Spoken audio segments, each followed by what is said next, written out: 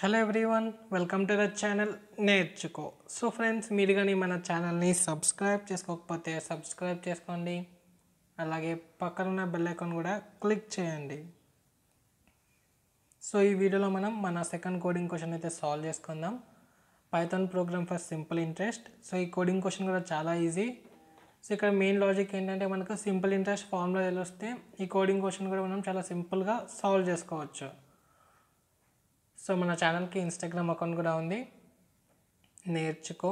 So నేను దీని యొక్క లింక్ అయితే కింద డిస్క్రిప్షన్లో ప్రొవైడ్ చేస్తాను. సో మీరు కానీ మన ఇన్స్టాగ్రామ్ అకౌంట్ని ఫాలో అవ్వకపోతే ఫాలో అవ్వండి. అలాగే మీకు ఏమైనా డౌట్స్ ఉన్నా కూడా మీరు నన్ను ఇన్స్టాగ్రామ్ నుండి కాంటాక్ట్ అవ్వచ్చు. సో ఫస్ట్ మనం సింపుల్ ఇంట్రెస్ట్ ఎలా క్యాలిక్యులేట్ చేయాలో చూసుకుందాం.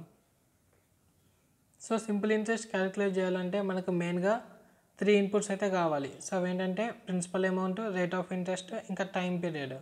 సో వన్స్ మనకి 3 ఇన్పుట్స్ ఉంటే మనం డైరెక్ట్గా సింపుల్ ఇంట్రెస్ట్ ఫార్ములా యూస్ చేసుకొని క్యాలిక్యులేట్ అయితే చేసుకోవచ్చు. సో ఫస్ట్ అయితే చేద్దాం. సో నేను ఫస్ట్ అయితే 3 ఇన్పుట్కి అంటే 3 వేరియబుల్స్కి వాల్యూస్ అయితే అసైన్ చేసుకుంటా, అంటే హార్డ్ కోడింగ్ అయితే చేసుకుంటా. సో హార్డ్ కోడింగ్ అంటే ఏంటంటే డైరెక్ట్గా మనము వాల్యూ అయితే వేరియబుల్కి అసైన్ చేసుకుంటాం. సో దీన్నే మనం హార్డ్ కోడింగ్ అని అంటాం. సో ఇలా బేసిక్గా చేయకూడదు. సో నేను జస్ట్ ఎగ్జాంపుల్ లాగా మీకు ఎక్స్ప్లెయిన్ చేస్తున్నా. దాని తర్వాత మనం ఏదన్నా డైరెక్ట్ యూజర్ ఇన్పుట్ లాగా తీసుకొని సింపుల్ ఇంట్రెస్ట్ అయితే క్యాలిక్యులేట్ చేసుకుందాం. సో నేను సింపుల్ ఇంట్రెస్ట్ అయితే క్యాలిక్యులేట్ చేస్తున్నా. సో వన్స్ మనకు లాజిక్ తెలిస్తే ప్రోగ్రామింగ్ కోడ్ రాయడం అయితే చాలా ఈజీ అవుతుంది. సో ఇక్కడ మనకు లాజిక్ ఏంటిది, జస్ట్ ఆ ఫార్ములా అప్లై చేస్తే సరిపోద్ది. అంటే మనకు ఆల్రెడీ అర్థమెటిక్ ఆపరేషన్స్ ఎలా యూస్ చేయాలి పైథాన్లో తెలుసు కాబట్టి సింపుల్గా మల్టిప్లికేషన్, డివిజన్ చేస్తే ఇక్కడ మనకు సరిపోద్ది.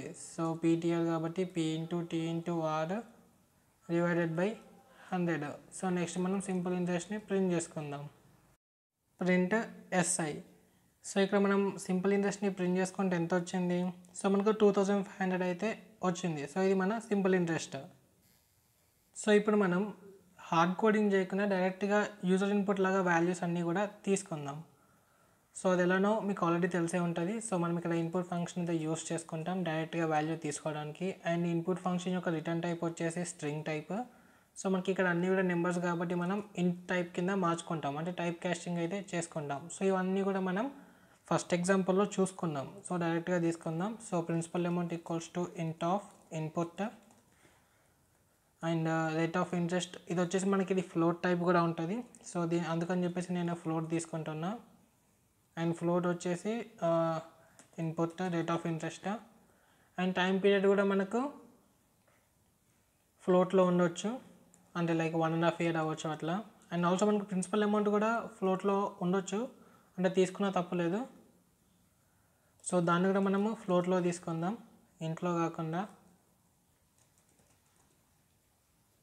సో మనము 3 అయితే తీసుకున్నాం. ప్రిన్సిపల్ అమౌంట్ వచ్చింది, టైమ్, ఇంకా rate of interest. So next మనం మన సింపుల్ ఇంట్రెస్ట్ని క్యాలిక్యులేట్ చేసుకుందాం. Simple interest equals to P into tea into are divided by 100. Print simple interest. So మన సెల్ అయితే రన్ చేసుకుందాం. సో లైక్ నేను ఇక్కడ అమౌంట్ అయితే 5000 తీసుకుంటా, 5000. అండ్ రేట్ ఆఫ్ ఇంట్రెస్ట్ వచ్చేసి నేను 1.5% తీసుకుంటా. అండ్ టైం పీరియడ్ వచ్చేసి నేను 3 years తీసుకుంటా. సో మనకు సింపుల్ ఇంట్రెస్ట్ వచ్చేసి 225. సో ఫైనల్గా మనం మన సెకండ్ క్వశ్చన్ని కూడా సాల్వ్ చేసుకున్నాం. సో మీకు కానీ వీడియో నచ్చినట్టయితే లైక్ చేయండి, షేర్ చేయండి. అలాగే మన ఛానల్ని మీరు ఇంకా సబ్స్క్రైబ్ చేసుకోకపోతే సబ్స్క్రైబ్ చేసుకోండి. Thank you for watching. Keep learning.